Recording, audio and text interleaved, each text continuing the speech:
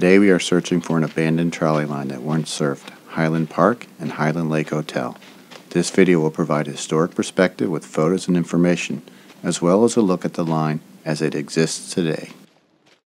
This illustrated map shows the Highland Lake branch in red and the Torrington and Winsted main line in blue. I didn't know where to start, so I parked my car on the side of the road near a quarry entrance. This was south of the unnamed brook and the Highland Lake branch. From here I headed to the quarry and looked for signs of the trolley right away. I worked my way up the hillside on a steep dirt path. Eventually I found an ATV side path down the hill towards the brook, and it led me to the trolley right away just above the bridge remains. Before continuing, I explored the bridge remains and an old dam in that area.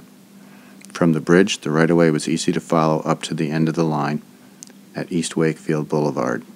Upon my return, I explored the area between the bridge and the busy Torrington Road. The 1-mile Highland Lake line was built by the Torrington and Winchester Street Railway in 1897 and was abandoned on January 5, 1929. The branch provided a weekend destination for patrons and thus enhanced revenues for the Torrington and Winchester Street Railway. I've been steadily climbing up a pretty steep road. If this is the trolley, it went up some very steep stuff, and there's a turnoff over here that may get me to where the trolley went. Alright, looks like my gut was correct. I was not on the trolley line. This is the trolley line. In fact, there's still remnants of a bridge here crossing the river or stream. Let's see if we can get a look at this.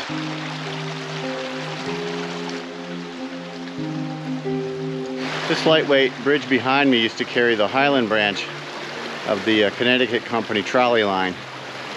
When they removed the tracks, they left a little bit of steel in place. It looks like the south abutment has been undermined a little bit, but it's still standing.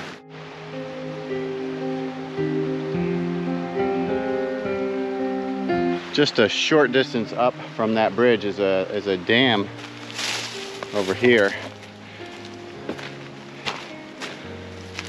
A little retaining pond, and the trolley line joins this ATV road maybe over here.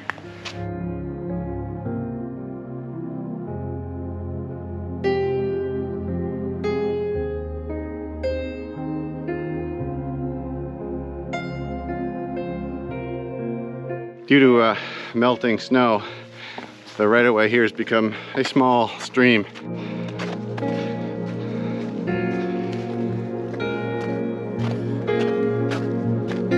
At this point, we're about halfway to the top of Highland Lake. We are leaving the stream bed behind us. It's heading off to the north. We're curving around the hill a little bit and heading more due west.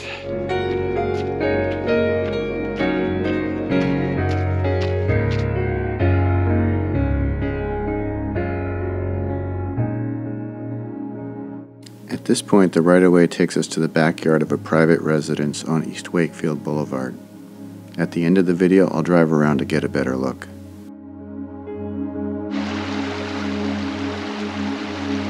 Clark's 1859 map of Litchfield County shows a sawmill at this location. So we're just a little ways down from the dam, and this looks like it may have been a power canal. And we're not too far from the trolley bridge, which is coming up, which also had a small little dam right underneath it. So let's see if we can figure out what's going on here. So here's what I would call the power canal, and we look right, and down there we can see the trolley bridge. The water here is a little low. This is the upstream side of the trolley bridge, and we're looking back at the dam over there. Power canal is on our right. All right, looks like the power canal went by that boulder. There's been a little bit of fill in this area, but I can see the power canal continuing on in this direction. There's in the center of our screen is the mound. To the left would have been the canal. This might be overflow here that I'm going on now. This is how the ATVs get back to the trolley bed. So we are back on the trolley bed now, and what I'm going to do is I'm going to hike back to the bridge abutment.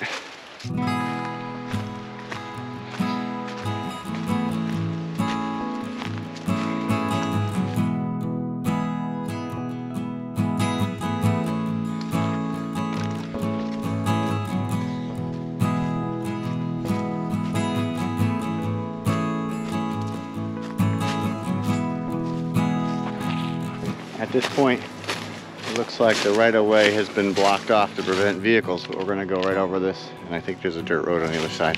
We just walked through the debris field, pretty much the dumping grounds here.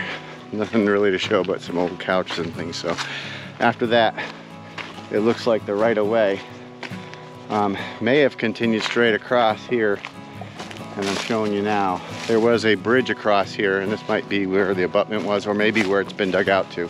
I didn't really see any evidence of the footings over there, nor do I think this road that I walked down was the original right-of-way. I think there was some elevation at this point. Maybe that stone foundation was here during the days of the trolleys. Maybe I can find a picture that gives me some idea. This area does look like it's been developed, so it might be hard to find any evidence down here. What I'll do is I'll walk along the road and let's look and see if I can find any piers across the road here. But that may have been disturbed too. This might not have been the original road location, so we'll see if we can find anything. Along the road here, and to our right is a river, and you can see the rail trail. There's a split rail fence, and folks are actually walking on it over there. Just trying to see if I can see any evidence of where the trestle would have gone through over here. And it's a lot easier to see when you're walking than when you're driving in a car. In this image, we are looking south along the Naugatuck branch of the New Haven Railroad. Torrington Road is on the right of the fence line. If you look closely, you can see the embankment and the western abutment of the bridge. This image of Highland Lake Junction shows an open car arriving from the lake.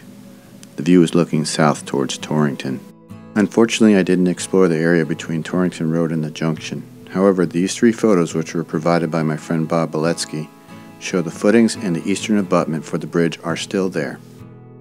Highland Lake was formed by impounding a Mad River tributary in 1860.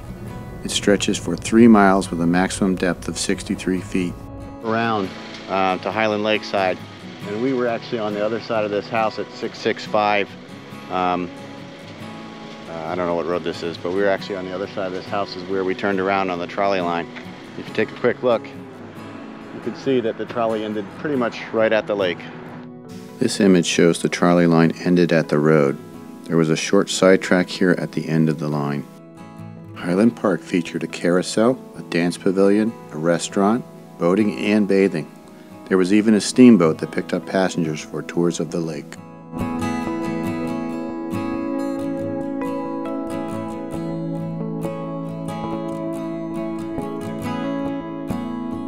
If you're interested in learning more about trolleys in this area, I recommend the book Waterbury Trolleys. That's going to wrap it up for today. I hope you enjoyed this episode. If you did, please drop a comment below to let me know. As always, thank you for watching, and I'll see you in the next video.